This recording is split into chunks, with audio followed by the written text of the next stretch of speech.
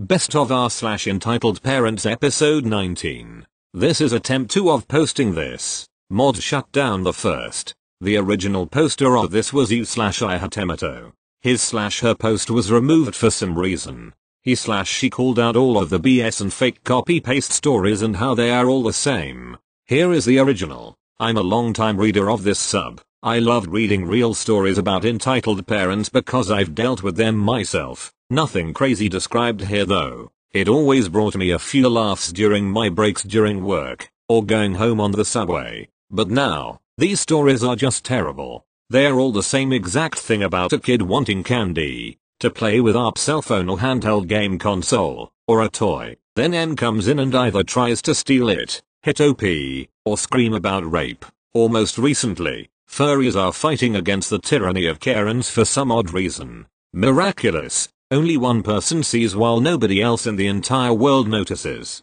That one person becomes a savior. Then they somehow know exactly what happened to Karen when she's arrested, and what happened to their kid. All these Karens end up divorced, and in jail within weeks. Are you kidding me? This sub has become a joke and a bunch of creative writing prompts. Please explain to me how all these Karens are massive land whales as they describe them, and the different arcs are all teens. And once Karen decides to hit them, they somehow activate their trap card and become Bruce Lee. I'm tired of this. I know other people are tired of this. Hopefully, when school starts up again there will be a decrease in bullshit. On top of u/ihatemoto's opinion, I also think it's BS that in this modern day and age there are no video recordings of the alleged incidents. Oh, but there always happens to be a CCTV camera that caught it all on camera. And the Karen got WHAT-SED. And some of these stories claim to have these so-called Karens commit some serious crimes. Theft, attempted car theft, assault on a minor, lying to a police officer, harassment, just to name a few. Thank you. Next. So I don't really know how to explain this bullshit, but for the past 50+ hours I've been forced to stand in the kitchen and wash all the dishes that my mom and stepdad decided to just throw into the sinks. I haven't slept in forever and my legs are in so much pain that I think I'd just fall face first onto the floor if I walked too fast. Thank you. Next. Link on bottom. My 12-year-old is on day 3 of a nasty cold. It started on Monday morning when she woke up complaining of a tight throat. Drink some water, I said. Eat some pancakes. Mornings are always rough. I made her pancakes and gave her 2 vitamin C chewies and 2 Advil. My cure for just about everything because she's 12 and too young for an epiletany, obviously. Monday night, after a full day of school and back-to-back rehearsals that ended at 9 o'clock p.m., she was still complaining of the tight throat. Tuesday she added Scratchy to the mix, which earned her a one-way ticket to the couch and a front row seat to an 8-hour marathon of The Office. But since there was still no cough or visible snot, I chalked it up to the sudden change in weather. Early Wednesday morning the coughing started. Ugly, barky, painful coughing. More binging of The Office, this time from bed. 2 jumbo boxes of Kleenex later it became clear that this cold wasn't going anywhere, and neither was she. This morning the nasty coughing continues as things are breaking up, so she's once again spending the day with Jim, Pam and Dwight. It's a tough time to be missing so much school. The end of the quarter is next week, which means this week is critical for tests, etc. And tonight she'll have to miss performing in her special vocal concert with her touring choir. Next week is spring break, and like most everyone else who doesn't live in Tucson or small villages close to the Mexican border, we've suffered through an interminable winter. We're looking forward to going somewhere, hopefully, warm where our souls will start to thaw out a bit. And I know a lot of other people around here are, too. So I'm keeping my feverless, coughing child home, again. You are welcome, local friends. But last night, as I was running around the house wiping everything I even suspect the sick one has touched with alcohol, the rubbing kind, not the drinking kind, although I was drinking while rubbing, I got to thinking about how over the past 18 years it's infuriated me when parents send their sick kids to school or other events where there will be other kids, hell, other people, and as you know, when I get mad at other parents I do one thing. I write a letter. Dear Ashat parents who send your sick kids to school, don't. No, really. When your kid has a snotty ass head nose that made it past his upper lip, it means he's sick. SICK. If he's coughing up a lung every 10 minutes, it means he's sick. No fever? I don't give a shit. He's still sick and guaranteed to wipe the slime seeping from his nose with his hand and then grab my kid's pencil or cough without using his elbow and blow germ-infested spitules all over my kid's desk, lunch and face. Listen, I know that sometimes kids get sick from other kids who don't seem sick, but that's not the point. The point is that when you send your snot machine to school because you don't want them screwing up your day, you are basically spoon-feeding the rest of his class a hearty dose of rhinovirus. I know you have to go to work, but guess what? You had a kid and kids get sick.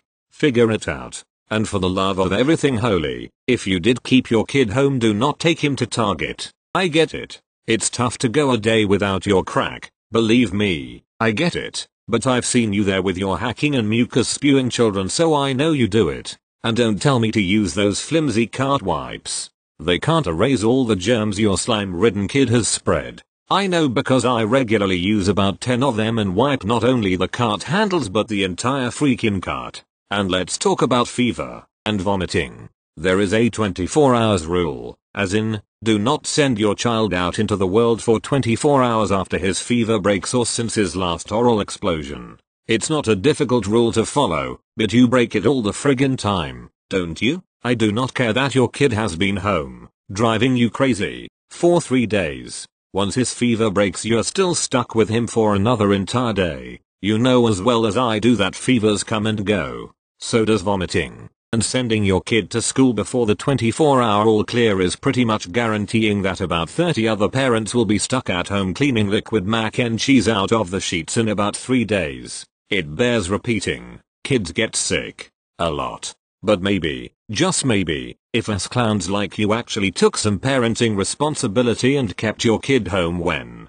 his snot is visibly green and running down his face faster than he can wipe it up with his dirty fingers, or tongue. His cough rivals that of a sea lion. He had a fever last night but not this morning. The vomit is still fresh on his shirt. It would make a little bit of a difference. Signed, a mom who's coughing. Runny-nosed daughter with no fever is still home, and will most likely be tomorrow. https://yourmfavoritetoday.com/2014/03/letter a chat parent send sick kid school. HTML. Thank you. Next. Worked at a grocery store and a co-worker put a 99-cent sticker on my shirt. We were 2 of maybe 5 employees, so we were all good friends and everything is funny when you got a pastime on a shift, so I just left it there. Some woman came through my line and asked me why I had a sticker on my shirt and I just kinda laughed it off. She asked if I thought it was funny and I was like, not really but sorta. She asked if my co-worker put it there, to which I responded yes. She told me she was going to speak to the store owner cause it was disrespectful to behave that way at work. She told me to call my manager and I did, but he was a super cool guy and knew this lady was an idiot. She talked to the store owner and my manager about firing me to no avail. She accomplished nothing and was a jerk. The end. Thank you. Next. I'm kinda hesitant about posting on here but this story is just too good. Major players. EA entitled Aunt. You normal uncle. Me OBV. Mom. Okay, so this happened a few years ago when my uncle was moving from Mexico to the US to get his master's degree. He left a few weeks before my aunt to get an apartment and start classes while she finished up packing her house in Mexico. As a little backstory, she's one of those people that does awful things, but manages to frame everything as God's will to justify her actions. It's kinda crazy the things she's gotten away with, like telling me that I need an exorcism, and actually lined one up for me, but that's another story. Anyways, we met up with them after they had settled into their house and my aunt starts telling us this hilarious story. So apparently she was on the plane from Mexico to the US, and while on the plane there was a businessman in front of her and he had his business laptop with him. The way that she told it was exactly like this in front of my family. Yay. So I was on the plane and I prayed the entire flight that he would leave his laptop on the plane so that I could take it so that your uncle could do his homework. God knows that we need the money and can't afford a new laptop, so if he leaves it, it's a sign from God for me to take it. But you didn't take it, did you? Right, single quotation mark. EA. Well, that's the wonderful thing. It was a miracle because when he was getting off the flight he left his laptop in the front pocket of the seat, and I prayed harder that he wouldn't remember that he was missing his laptop. So I waited until the plane was empty and I grabbed it. God really works miracles. Right single quotation mark. What the hell is wrong with you? You realize that business laptops can be tracked, right? You need to return it. Right single quotation mark. That's what I told her, but she won't let me see it so I can contact the guy. I really don't understand what's so wrong with it. God wanted us to have IT. You don't appreciate anything I do for you. Can't you see it's what God wants for us? So my mom ended up forcefully taking the laptop and mailing it back to the owner, but the moral is that my aunt is insane. This isn't even the worst thing she's done, but I don't think it belongs necessarily in this subreddit. Face with tears of joy. Edit. So since everyone wanted the exorcism story, I decided to post it on the comments somewhere. Woman with light skin tone shrugging. Thank you. Next. This is my third post in 3 days. Not because I have a wild imagination and nothing better to do, but because I'm 26 years old and only discovered this subreddit 3 days ago, and have nothing better to do. As with my previous 2 stories, woman ripping off my mum's prosthetic arm and going on holiday with an EM. This story takes place way back when. This may be my earliest memory of an EM. Actually, EM, the origins, if you will. First, there's the initial encounter. My primary school had a bring your toys to school day. I was about 8, and the idea was simple. Everyone brought in a toy and shared it with their classmates. We ended up being put into groups of 4 or 5 because there was too much arguing. Kids who weren't friends with other kids but wanted to play with their toys, and in my group happened to be a boy named Daniel who had never really liked me. He ended up bringing in a Transformers toy, whereas I brought a giant Megazord, Power Rangers, to show off because it was brand new and I was smug AF. The thing about Megazords is that they break down into 5 individual Zords, so I did just that and gave each one to a person in the group and we had a good time. It was the kids' equivalent to cracking a few beers with your besties. I was flying high. However, when it came to packing up at the end of the day, I was missing a Zord. I had a funky feeling about good old Danny boy, because he'd never liked me, and so, I went through his bag and found it. I didn't say anything. Didn't tell a teacher. I simply took it back, put his bag back and tucked it away. Later, as I waited for my mum to pick me up, I showed off my toys to other kids in the playground, and that's when a woman, one of the parents, made her way over to me. It was Daniel's mother, and Daniel was a little behind her. She asked me what the names of the toys were. She asked me where my parents had bought them. She asked me how much they cost. I told her everything I knew as an 8-year-old who knew absolutely nothing, and she sighed. My mum then arrived and the two started to have a conversation while Daniel just stared at me. I even watched his face drop as he noticed I'd taken my Zord back, and he started going through his bag in a huff. By the time our mothers were done, they seemed to be the best of friends. Daniel's mother turned to me and asked how I'd feel about a sleepover at their house sometime, seeing as Daniel and I had so much in common. Despite everything in me telling me this guy was a danger to me, I craved Daniel's approval. I wanted his friendship because he'd been so mean to me for so long. I saw this as a chance to make things work between us and I accepted, eagerly so. The date was set for the following Friday, and for the rest of the week, Daniel was my best friend.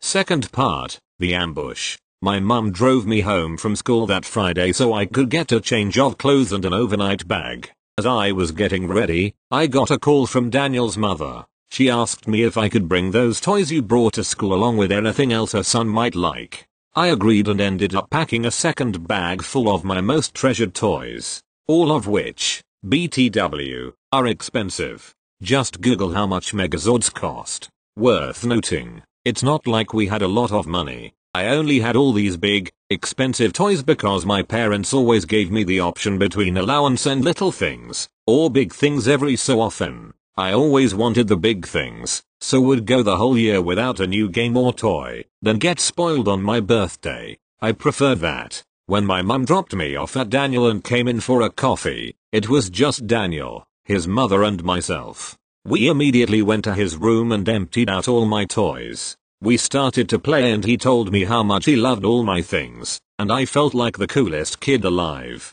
Then, my mum called up that she was leaving and I acknowledged her with a loud grunt B/C. The city was being destroyed and I had to save it. About 20 minutes later, I hear the door open downstairs and it gets loud. Really loud. It sounds like thunder coming down the hallway. I turn my head and there are about 6 other kids ogling my toys. I introduce myself but they don't care. They charge into the room, push me aside, and start playing with Daniel, who immediately starts playing with them, too. For the next hour, I keep trying to insert myself into their game. They've got their grubby, jam hands all over my toys, and they are outright ignoring me, not answering me back, not letting me grab anything, not including me at all. I start to get very upset and, eventually, decide to go downstairs. I didn't want to tell Daniel's mother what was happening outright. I didn't want the hassle. But I was hoping she'd ask me what was wrong and I could somehow explain it without telling. I wandered into the kitchen and asked for a drink, then did my oh woe is me 8-year-old sulk. She asked me if I was having fun with Daniel's siblings/cousins and I let it slip they weren't including me. She told me to stop being so selfish. You play with those toys every day. Let them have some fun. She raised her voice and held the drink out of reach. I thought I was being nice letting you come over, but if you don't want to share then maybe you should leave. I immediately start to sob. Being told off by another parent was always the worst thing for me. It was expected of teachers and my own parents when I messed up, but on the few occasions another adult had raised their voice at me, it always made me feel like I'd done something irredeemable. 8-year-old me couldn't process it. As I stood there crying in her kitchen, she told me to stop being a little girl and get back upstairs. I went up without a drink and sulked in the corner of Daniel's room for another hour. His mother came up a few times, asking if we were all having fun, and when she saw me in the corner on my own, she just glared. At one point, I ended up wandering the upstairs hallway of Daniel's house, bored and upset, and I noticed a landline in his parents' bedroom. This was before 8-year-olds had phones, late 90s, and not wanting to cause a scene downstairs, I decided to sneak in and ring my mum. I told her that I'd upset Daniel's mother and Daniel wasn't speaking to me, and she told me she'd be right over. I still didn't understand what I'd done and I was blaming myself. My mum came to the house with a knock on the door and a smile. Her and Daniel's mother went into the kitchen and I stood about midway up the stairs listening in. That's when Daniel's mother explained that I was being selfish and disrespectful to her. She told my mum that I came downstairs demanding that Daniel and his family not touch my toys, just watch me play with them. She said she'd tried to explain about sharing and then I got overly emotional, and that when she tried to calm me down, I told her to fuck off. Now, I wasn't a perfect child, and given 2 or 3 more years, I probably would have told her to fuck off. But at 8 years old, no. My mum knew I would never do that. She clocked her lies there and then, but pretended to buy it, and as exited the kitchen, I ran back upstairs and rejoined the others. Knowing what was about to happen, I immediately started saying loudly, "Why won't you let me play with you? And why are you ignoring me?" I was trying to elicit a response, and I did. One of Daniel's female cousins, who also went to our school and was in our year, told me to shut up, fatty, to which my mother came storming into the room. All the kids shot up. My mum simply said, "Pack your stuff, we're going," and after a few moments of looking awkward, Daniel's mother told the kids to wait downstairs as I gathered my things. She began pleading with my mum, saying they were just being kids and that I was no better than them when my mum wasn't around. My mum was having none of it. She ignored Daniel's mother until my bag was packed, then we proceeded to head out. When we got into the driveway, Daniel's mother came barreling out the house and grabbed hold of my bag, tearing it out of my arms. She opened it and grabbed my Megazord, the one I'd taken to class that day, and proclaimed, "This is Daniel's. How dare you try to steal it?" Being my most prized possession, and costing a little too much for a toy, my mother knew it wasn't his. She calmly walked up to Daniel's mother and asked for it back as the kids gathered in the doorway, giving me the coldest stare I've ever received. My mum and her argued for a good 10 minutes. She went from claiming the toy was Daniel's, to begging for him to borrow it, to outright saying I didn't deserve it. The one line I remember, as clear as day, is this: You're an only child. You don't need all those toys. The hostage situation ended when my mum threatened to call our next door neighbor, who was a police officer. Daniel's mother gave the Megazord back, and she went inside slamming the door shut, and they all made fun of me, loud enough for us to hear, as we backed out of their drive. Daniel continued to bully me throughout primary school and for a few years of high school. His mother would give mine death stares when they ran into one another shopping in our town, and there were several parents who gave us dirty looks during parent-teacher evenings, too. But we managed just fine. Thank you. Next. Quick info. I go to this gaming cafe to play games, actually only Go. The cafe uses GG Leap. It costs $0. $8 roughly for an hour. I usually dump a lot of money at once and buy shitloads of hours so that I don't need to worry about that later. Cast, me, M.Esc. Entitled Spoilt Kid. So this happened yesterday, 5/12/19. It was a fairly quiet day. 3 other people excluding me and the manager. I got bored so I was chit-chatting with him and decided to grab something to eat together. We return almost 15 minutes later and I see a kid playing where I was seated. I didn't log out, and a lady watching him play. Funny enough, I had never seen him before. I'm a regular. Okay cool, I said to myself and went to talk to him. Me, hey buddy, I was sitting here before. Didn't you see that someone was already logged in? Esc. Buzz off Fatus. Let me play Fortnite. Yeah asshole. Let him play. Don't disturb him. Cool,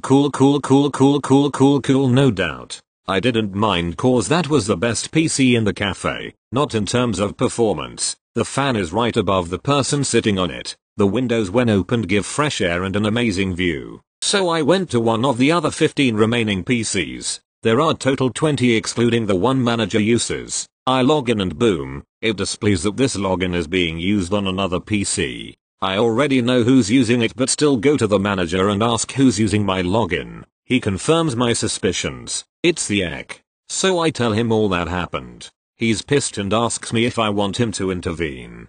I say no and go up to the EC. Me, hey bro, are you using my GG Leap login? Esc. Hey Fatus, what did I tell you about not disturbing me? Also what if I was using your login? Go fuck off you cunt. Let my son play. Proceeds to shove me. Voice. So I go again to the manager's PC. BTW he shouts thanks for the 48 hours. I had put in 48 hours. The cafe uses GG Leap so the main PC, manager's PC, can control everything.